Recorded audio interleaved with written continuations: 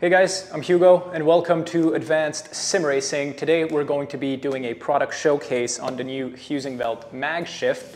So getting into the unboxing, as usual, great packaging from Heusinkveld. We've got a little envelope with some stickers and maybe the assembly guide, I believe. The shifter itself, as you can see, a pretty hefty unit, is also pretty heavy. The accessory box, which is going to have, I assume, USB cable, and some bolts as well as some Allen keys for the adjustment, and also the mounting plate at the bottom here. The Heusinkveld MagShift kind of innovates as to what a sequential shifter should be. The big perk that you'll have with it is the amount of adjustability in terms of feel, so that you're able to go and get the exact feeling that you're after. It offers three different things that you can adjust, that being the overall force, so no matter if you're upshifting or downshifting, and you can also adjust the upshift and downshift feel individually. So say for example, if we're at the stiffest setting for the overall force and the stiffest setting for the upshift and downshift force, we're going to be looking at an actuation force of around 11 kilograms, which is actually quite a lot. It's obviously difficult to display here as it's kind of mounted, not mounted, but it's difficult to move. There we go. But of course that can be easily adjusted and will be slightly different once it is assembled and ready to go on the rig. It also has three buttons here that you can configure using Heusinkveld's Smart Control software. And it can actually turn out to be 10 different inputs. So say if you, for a quick click, it would be one input, and if you hold it, it would be another input. So that makes it very versatile and kind of adds, a button box that is easy to reach, obviously, as you want the shifter to be in an easy to reach position. Then again, so will the buttons be. As the name suggests, the Heusinkveld MagShift uses a magnetic shifting system, so that's what you'll find inside of the casing here. This in turn, as I said earlier, allows for a lot of adjustability, but also allows for a very realistic feel, just like you'd have in a real car with a sequential transmission. The initial force required to engage the gear is going to be greater than the rest of the travel. So initially you'll have to push pretty hard on it, and once it goes in, the rest of the travel is going to be a bit easier. Of course, this can be adjusted.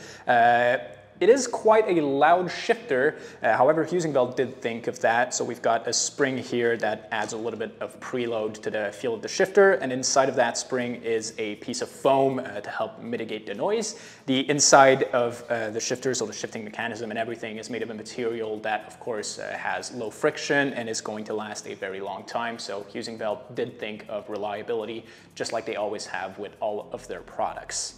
For electronics, Heusinkveld are using two optoelectronic sensors to detect the shifts themselves. So it's a no contact sensor, which means that it will last a very long time. And we of course have three buttons just here that we'll get into a little bit later. It plugs in via a USB cable that is of course provided and is going to be operated via Heusinkveld Smart Control software.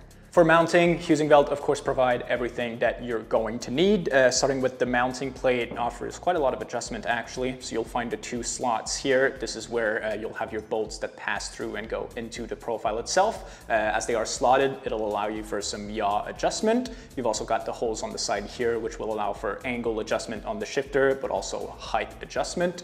As you'll see, it's a pretty high unit. However, it is quite narrow and not too long, so it's not going to take up too much space on your rig and should still leave enough space for something like an H-pattern shifter and a handbrake.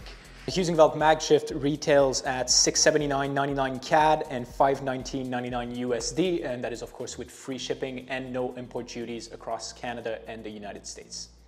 So mounting the Heusinkveld MagShift, as mentioned earlier, we have our mounting plate here, which allows for yaw adjustment as well as some height and angle adjustment. You'll have the 4 bolts, 2 bolts on each side will go into these. I've already taken them off and I've already got the T-nuts in the profile here. Heusinkveld provide all of the hardware that you're going to need to mount it.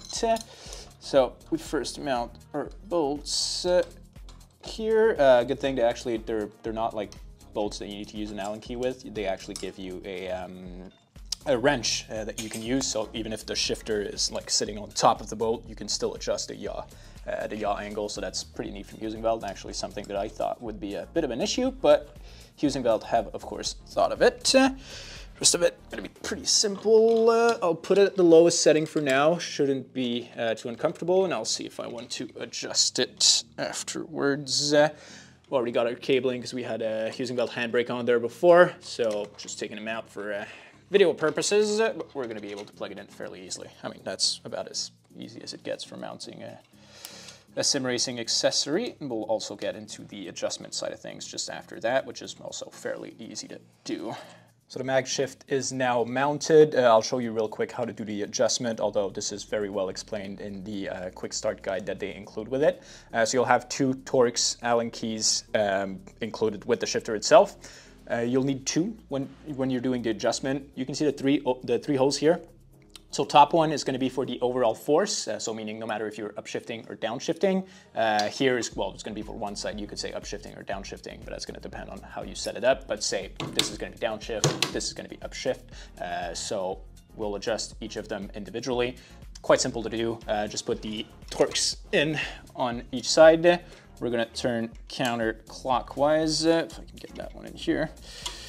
We're going to turn counterclockwise on each, loosened up, and then we just pull this one down to go stiffer and up to go softer, and these is going to be towards the outside of the shifter. We're going to go stiffer. Towards the inside, we're going to go softer. So yeah, fairly easy adjustment to make. I've got it set up right now, medium setting for both of the upshift and downshift, and stiffest setting for the overall force, which feels really good. It's quite loud, but again, loud, thunky noise, kind of satisfying actually. So it feels pretty good to me, but it's of course going to be a subjective thing and will depend on exactly the feeling that you're after. So now that we've got the MagShift plugged in, all we need to do, just download Smart Control, which we've already got done. Then, as I said, plug it in, it's going to detect it right away.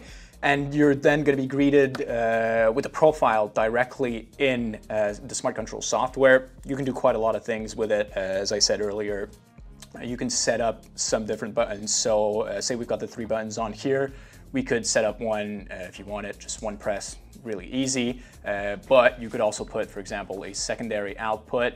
So it does and if still pressed. We're gonna hold it here, and this could be another input. So say we do button 10, and then if I press it once, it's gonna engage just the primary output. If I hold it, it's gonna do the secondary output. So then again, technically it gives you about 6 different inputs that you can do using these 3 buttons. I'd suggest probably just binding them to whatever car settings you'd like to have if you don't already have an external button box, and then probably using one of these outputs to actually change which profile you're using. So Heusinkveld have given us a couple of things that we could do with it. For example, you know, a quick press could be for your lights, and if you hold it, it would be for your wipers. It could be, for example, you can also do this with the upshift and downshift. So say if I push and hold the downshift, it would go into neutral automatically. So that's another thing that you can do with it. But as I said, just play around with it. There's so many different options, and I'm sure you guys will figure out some stuff that we haven't even thought about. So yeah, it's a very, very versatile product. Sequential shifter, kind of MIDI button box in there as well. So I have no doubt that you guys will absolutely love it, and we certainly do.